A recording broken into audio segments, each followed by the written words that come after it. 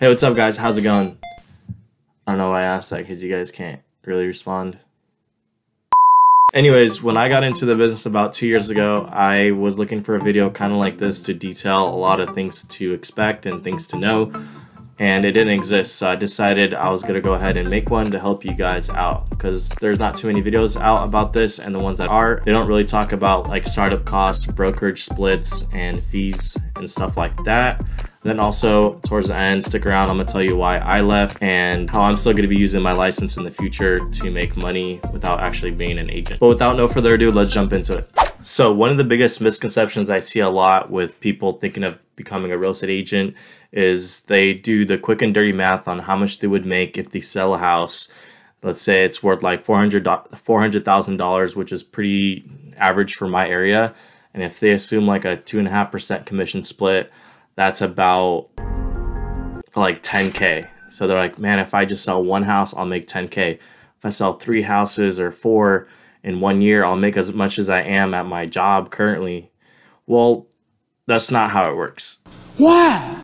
Let me explain. So many of you might know this, many might not, but when you become a real estate agent, a sales agent, you technically can't sell or help people buy houses unless you're working with a broker. And to become a broker, you're going to need to have 2 years of work experience, and then you have to take a little bit more courses, and then you have a higher exam that you have to take to get licensed as a broker. So that leaves a lot of the new agents looking for brokers to hang their license under so they can actually do business. And if you guys don't have somebody to work under as somebody that you might know or something like that, or a smaller brokerage that is willing to take you in as a new person, what tends to happen is a lot of the new agents go to these big brokerages like Coldwell Banker, Lyons, and Keller Williams, which I actually interviewed at all of these locations.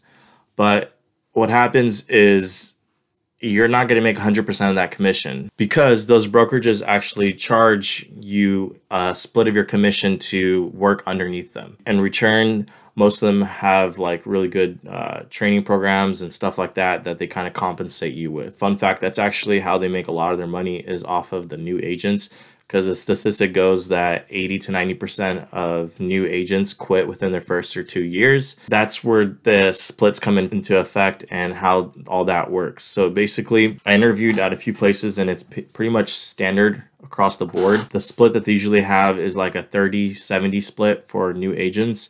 And they have like a coach that can take up to 30% too for like the first few deals. And then on top of that, there's going to be like a company dollar, which a percent of that commission, typically 5 to 6%, goes to the founder of the brokerage. So in reality, you're making like less than half of that commission. But like I said, they make a lot of their money off the new agents because they typically already have a family member or a friend that is willing to work with them. And then after the long term, they kind of fizzle out and leave. But those deals that they brought to the company is what they get the most percentage off of. So with that in mind, I want to let you guys know that anytime you go to interview at a brokerage to work for, know that you can negotiate the terms of what they offer you. For instance, when I interviewed at one of the locations, they offered me a 30-70 split with a brokerage. And then I found out this later, but the coach that I had would only take 10%. And that's a really good deal because other places were like 25-30%. Later, I realized that coach was pretty new because when she gave me her card, her business card, it still said like real estate consultant on it and not a trainer or coach. So just be mindful you get what you pay for. So my terms was the 30 to 70 split with the brokerage, a 10% commission from the coach for the first 5 deals. And then I think it was like a 6% split to the founder of the brokerage. And She didn't get it. She didn't get it. I actually talked them down to my first deal that I make with them. There's going to be no company dollar, meaning I get 100% of the commission besides the 10% for my coach. And furthermore, I actually dropped off one of the training coach's commission on the last deal. So she would take a commission off of my first 4 deals. And since we're talking about interviewing at the brokerages, I highly suggest that you do your homework ahead of time. Look very presentable and well-rounded, because if you sell yourself really well, that gives you more leeway to negotiate. Also know that they want your business more than you want their business, because It's not like a traditional job where you're trying to get a job that they're going to pay you. It's reverse, because when you close a deal, they get paid. So they're not paying you at all. They're actually going to be making money off you, which I'm going to get to. The biggest one is actually a fun fact. This is not necessary, but a lot of the brokerages like you doing this and actually require you. And that is to become a member of the National Association of Realtors. And that actually costs a lot of money, and you only pay per year and you don't pay monthly. It's like a 1-year installment, and there's no refunds. Luckily, when I got in, I joined later in the month, so my fee was prorated and I only paid for like the last few months of the year. And to become this part of the association in my area was $900, up to $900 a year. And yes, there's perks with it. I mean, you get to call yourself a realtor, because that's kind of the fun fact that not everyone's a realtor, even though they do real estate. You have to be part of the Association of Realtors to call yourself a realtor. There's a liability involved in that, because it's a trademarked word designated only for members. And then moving forward, a lot of the brokerages make you get a better or higher upgraded insurance on your car. So it's technically a company vehicle. That can run you up to like $1,000 a year just for auto insurance. I even asked my trainer the question of like, hey, I'm not going to be driving around my clients. I'm not anticipating on that. Do I still have to get it? And they're like, yeah, it's company policy. But when I submitted my paperwork, I actually left that out. I didn't do it. And I mean, it was still went through, and it all worked. So I don't know. Maybe that's something to think about. She might have been wrong. I don't know. Moving on, more fees. To even be part of the brokerage, you just have to pay a monthly fee, and just to use like their printers and offices and stuff like that. This all varies. It could be up to $120 or like $300 a month, depending if you get like an office or not. But also that includes your E&O insurance as well, which is your errors and omissions, just in case you make an error on a contract or you forget to put something in. So that's pretty much it for the fees. So you got to pay them monthly. And when you sell a house, you actually have to pay them as well. So with all those fees, you can see that $10,000 figure that you initially thought get diluted more and more. And on top of all that, you still have to pay to get your license before you even get involved with all this. And that can cost you up to $700. And if you are still looking to get your real estate license and you haven't already, I'll link up my video up here. It was one of my first videos I made on YouTube on how to get your real estate license quick and different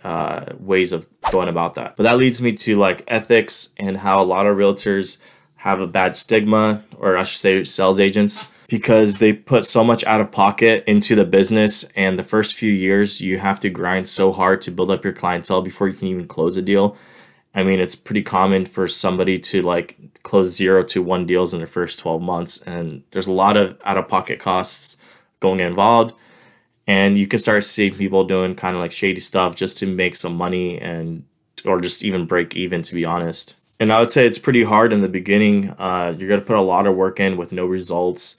And especially with the mindset of today's age where instant gratification is everything, that's going to be like the complete opposite in the beginning. And that's what's wrong with the traditional brokerage system, I would say. Because in reality, if you're new, they do provide a little bit of help, but in the long term of things, they're just there to cash a check. Back in the day, branding with the brokerage meant a lot, because they would do a lot of the marketing and stuff like that, and they would know brokerages by name. But nowadays, there's a statistic where they asked real estate consumers if they went with their agent because of the brokerage they're involved, and only 2% of them said yes. Because even Gary Keller, the founder of Keller Williams, which is a pretty big brokerage that started out pretty late too and climbed up very high, back in 2016, he even said that traditional brokerages have to have a drastic change in how they do business within the next 5 years, or they're going to be obsolete. That brings me to the future of real estate, because I really think that's true. Brokerages right now, a lot of the big ones are operating off of like old tactics and dynamics of way back in the day, where everyone had to go to real estate agents to look at listings, because they had their MLS phone book thing that came out every so often. And when clients are already looking at homes with a agent, they're more inclined to work with them. Well, the internet kind of happened, and now there's statistics out there from the National Association of Realtors that say 82, something like that, percent of homeowners actually look online for homes before they even contact a realtor. And that's why you see a lot of realtors paying like top dollar for ad space on like Zillow and platforms like that, because a lot of the lead generation is going to come from there. So in my personal opinion, I think a lot of these big brokerages are slowly going to fade away or break down. I think the traditional agent is still going to be a thing in the future, but a lot of these online brokerages like eXp Realty and like one of my favorites, Redfin, that just changed the whole dynamics of things, are going to be the new future because they offer like super low rates and agents and a whole department that do listings, tours, marketing, all that. And they operate it kind of like a corporation where they pay their realtors bonuses for selling houses, and no matter what, they get paid hourly and have sick leave benefits, stuff like that. And if you look at a lot of the big YouTubers, like one, for instance, Meet Kevin, that I've been watching for a while now, he started off as a real estate agent on YouTube, and now he moved to just be doing YouTube full time. And if you look at his portfolio, he's actually heavily invested in Redfin as well. And it's been good for me lately too.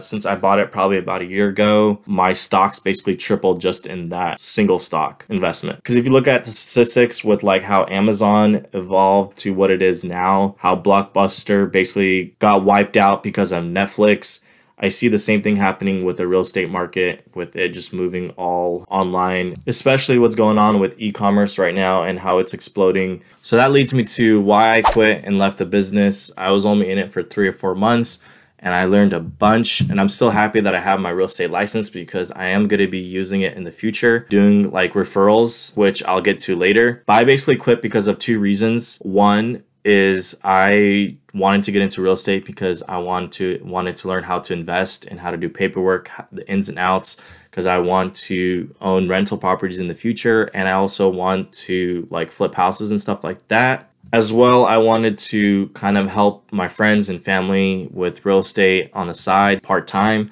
but I was going mostly in for the knowledge.